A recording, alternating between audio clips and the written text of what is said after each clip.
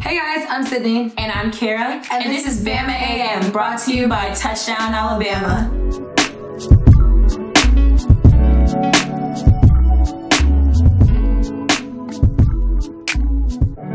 So, last weekend, Alabama took on Mississippi State, which, surprise, surprise, was another blowout game, 24-0. Not really surprised, but okay. Tua threw for 164 yards, Yeah. 1 touchdown, 1 interception. I kind of think, the biggest thing that we've heard about this week after the game is, should we rest Tua? Yeah, I think, honestly, yes, kind of a little bit, because we do have a lot of big games coming up. Auburn, the SEC Championship, Right. hopefully the National Championship.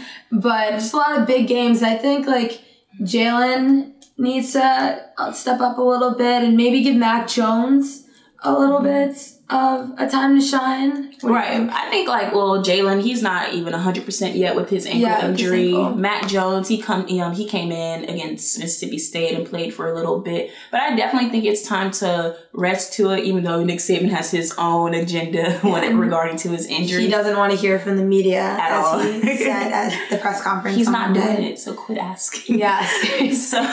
But I do think Tua needs a little bit of rest. I think this is really one of those games where he could take the game off. I know that during the Mississippi State games and the LSU games, a lot of people were talking about how the players were going for his knee. Yeah, Allegedly. definitely. I mean, it's strategy. They see that he was hit pretty badly against LSU last weekend. And just the players, they see it's a weak spot, and they see that his ankle has been hurt in the last couple weeks. So definitely, but I think that's a dirty move to go after an athlete after you see that he's hurt, he's struggling with something. Right. But even after the third quarter, he was limping off the field. So we're no. But I mean, they did come to win, but at the same time, really? How are you going to do that? But yeah, Citadel is this weekend. Right. But let's continue with Mississippi State. We have Quinnen Williams as the Southern Conference Defensive Lineman of the Week. That's a mouthful. But so congratulations to him. Shout out to Josh Jacobs for the touchdown. Always great to see him coming up, working up. Also, Damian Harris, he had a lot of great plays going on through the Mississippi State game.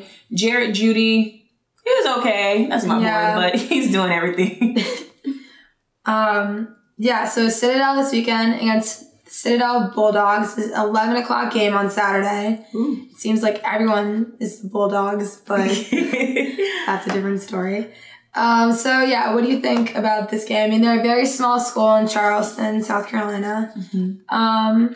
I don't know, but I think it's the small teams that you never have to underestimate. Right. I think something important to point out is, Nick Saban said in his press conference, never underestimate these teams. Mm-hmm. Nick Saban is not playing for a record. He's not playing to be undefeated. Nick Saban is playing to play the game of football. He's not really concerned about, like I said, the records. He's not concerned about who's this playing, who's that playing. He wants us to, the team, the players, to come to each game ready to execute, ready to play like this is a championship game, like this is the SEC championship, like this is the national championship game. So he really doesn't like when you're doesn't matter how big or small, They're not going to go easy on one team just because. Right. And this will be an actual, not a fun game, but a challenging game for the Citadel, because a lot of teams like to play against Alabama just to say that they play right. Comparing the matchups, playing against this Alabama defense, playing against this offense. It's going to be a very interesting game, although it's at 11 a.m.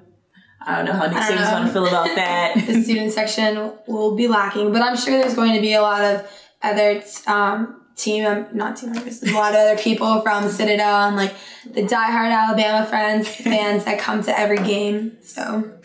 Also, even though, a lot of talk, we're more than a 50-point favorite over the Citadel, but I think I actually have a game prediction for this game. Ooh, what is it? 63-10. I do think they're going to score a touchdown and a field goal, because I think although Nick Saban drills in the player's head that you need to play a whole fourth quarter, I think there's going to be some slacking there, so I do think they're going to get a touchdown and a field goal, just because. I think so. Honestly, I think so too, just because, I don't know.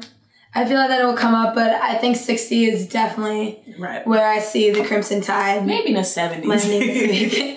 But like I said, I think that every team does come to play and they watch us every week and they strategize. And I think that they've seen where we mess up. Like last week, the defense have improved as a whole group, but I feel like there was some... The offense was slacking. Yeah, the offense was slacking. And even Saban mentioned it at the press conference on Monday that the offensive line had a bunch of like costly errors and they didn't finish their blocks and just stuff like that. So I think these teams look at the practice footage and back at the games and see, oh, like, this is where we need to improve and this is where we're going to go. Right. And then just going off, like, you know, the Tua's injury, Saban was saying, well, the only reason why he's getting hit and getting blocked is because of the players and you're not blocking. Because if you're blocking for the quarterback, he would never get hit. But, you know, that's Saban being, that's just him being hard. Harsh and whatever. But yeah, he did mention that on Monday that a lot of the players aren't where they need to be, and that's a lot of costly errors, and hopefully they can get that together so that Tua doesn't get hurt anymore, just like doesn't have those intense hits, because those look like they hurt. I think after the Mississippi State game, the one interaction that everybody kind of missed after the game. The fight at the end of the game. Deontay Thompson. I don't know what happened. I watched the video, but I'm trying to figure out the It looked intense with the coach yelling. Right. Alabama coach yelling at the Mississippi State players, trying to divide Deontay Thompson away from him. He had a lot of harsh words to say. The coach had a lot of harsh words to say. So I'm wondering how they're going to address that. Is there going to be some type of punishment going on? I mean, we've seen it before in like the last couple of weeks. I think it's just a learning experience, and obviously like good sportsmanship. I think that's shown. Alabama always does have good sportsmanship between like whatever, and there's just a little here and there. But I mean, I think that's something that Nick Saban's definitely going to drill back in them, because they do respect every team that they play. But to see that after the game, I mean, we rarely see it during the game, because Nick Saban's really hard on like I think he instills it in all of his players, definitely. Right. And usually we would expect to see that against Auburn, which will be an interesting game coming up that we're getting ready next for. Next weekend or 2 weeks from now. So I would think that would happen in Auburn, because that rivalry, everybody's already a little sensitive. That's going to be a huge rivalry game coming up. Right. And So like I said, my game prediction is 63-10. I definitely see them scoring, Citadel scoring. And I think I'll give us a little 50s. Citadel 10, us in the 50s. I see them high scoring, 50s. Right. I see them scoring when we're like, we got the third string. Yeah. And that's not a, shade to anybody, but I think this is one of the games where we actually let those younger players who haven't been able to play the game yet get them a chance to play. Yeah, their experience, their confidence. And Mac Jones.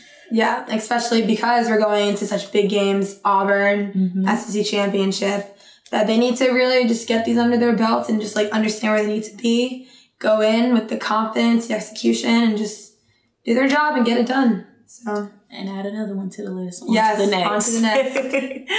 Anyway, comment down below what you think the score prediction is going to be this week. Like us on Facebook and follow us on Twitter, and give this video a big thumbs up and turn on our notifications so that you'll see when we post more videos.